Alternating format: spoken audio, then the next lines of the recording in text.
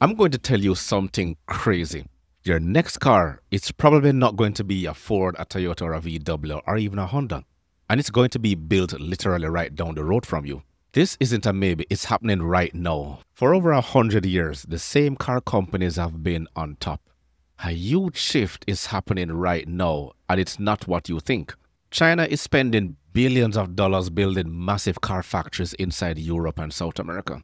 They're not just trying to break through the walls that meant to keep them out. They're building inside the walls.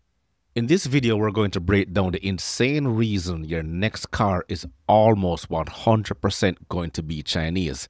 Take a look at this feature. Chinese companies are accelerating their entry into Brazil's auto market. Great Wall Motors, or GWM, has now opened a factory in the state of São Paulo, following a similar move by Chinese electric vehicle manufacturer BYD just weeks ago. The plant will produce 3 vehicles, 2 models of GWM's hybrid SUV and its diesel-powered pickup truck.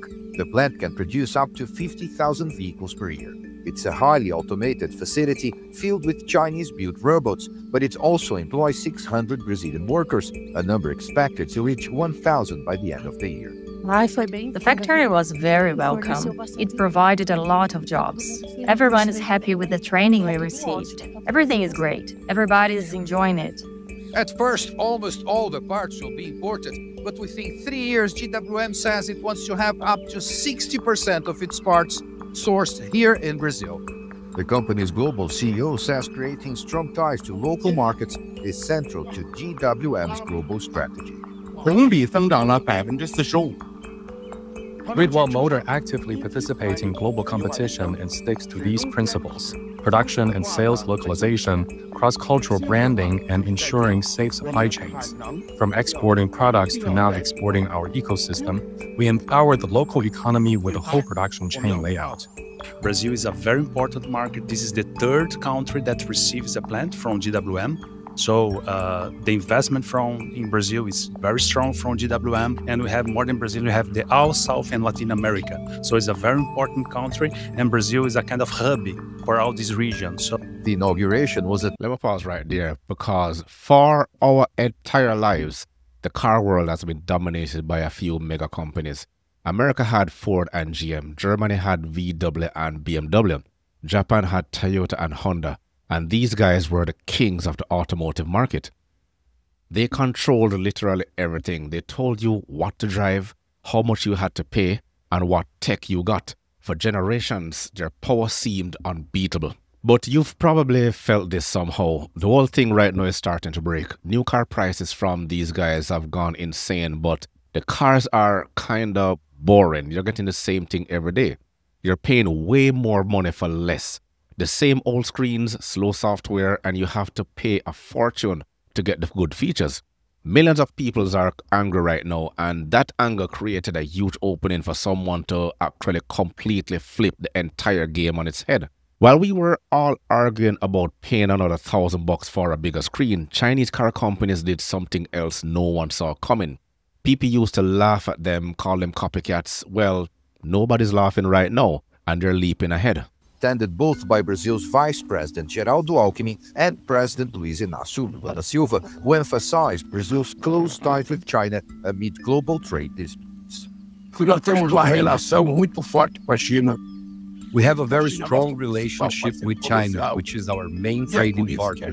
I will fight for balanced world trade. We don't want a unilateral system where one big country suffocates the smaller ones. Cars are already rolling off the assembly lines as Great Wall Motors strengthens Brazil's auto industry and deepens ties between Brazil and China. Paulo Cabral, CGTN, Iracemápolis, Brazil.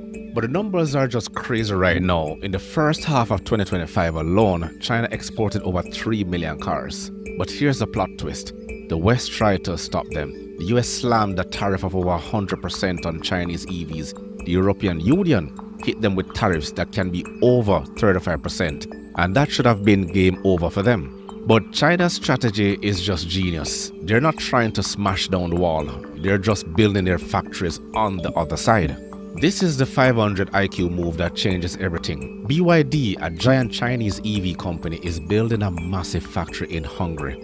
In Europe, The first cars are scheduled to start rolling out in late 2025. And think about that, not imported, but made in Europe, which means they can sidestep the EU's big tariffs. And this is not just some tiny test. That one factory can build up to 300,000 cars in 1 year. And they're just getting started. BYD just signed a $1 billion deal for a factory in Turkey that will build 150,000 cars a year starting around the end of 2026. They are building more factories in Brazil, Thailand, and Indonesia. And to get around the huge American tariffs, they're pouring billions of dollars into Mexico, creating a secret backdoor into the US market. This isn't just about selling cars, it's about taking over the entire system from the inside. So how is this even possible? How can you build a brand new factory in Europe, pay European workers, and still sell a car for way cheaper than anyone else?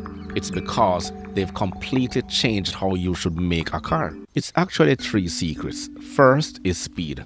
A normal car company takes years to develop a new car.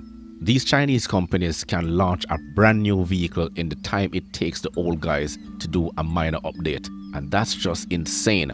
Second is the cost. And this is a big one. They have figured out how to build new factories for 40 to 50% cheaper than their competitors. That's half the cost. This lets them expand globally super fast.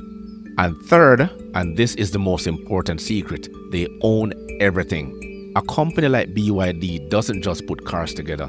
They own their own lithium mines. They make their own incredible blade batteries. They design their own computer chips.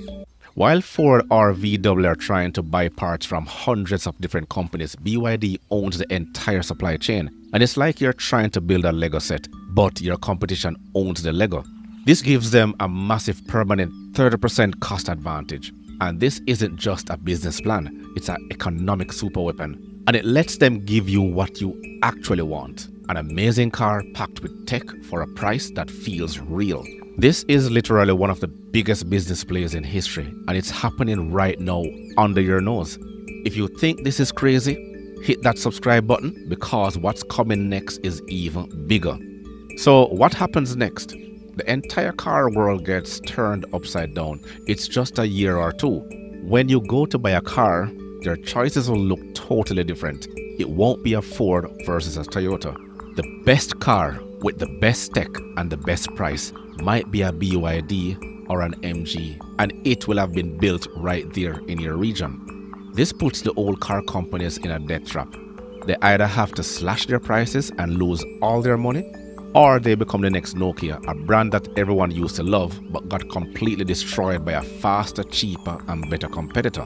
This isn't just some crazy prediction for 2030. This is happening right now. The first wave of tariff-free European-made Chinese cars is right around the corner. The game has already changed. We're just watching the new champions run onto the field. For 100 years, the car industry played the same game with the same rules. Today, those rules were just thrown in the garbage. The real reason your next car will be Chinese isn't because of a flood of cheap imports. It's because they're pulling off the ultimate strategy of building an empire from inside their own rivals' territory. They are dodging the trade wars and winning the fight for the future of the car from the inside out. So I have to ask you, if a Chinese brand car was built in your country and was better and cheaper, would you buy it? Let me know in the comments below. I read all of them. And if you never want to miss these insane global changes, smash that subscribe button and turn on the notifications. Thank you for watching, and I will catch you in the next episode.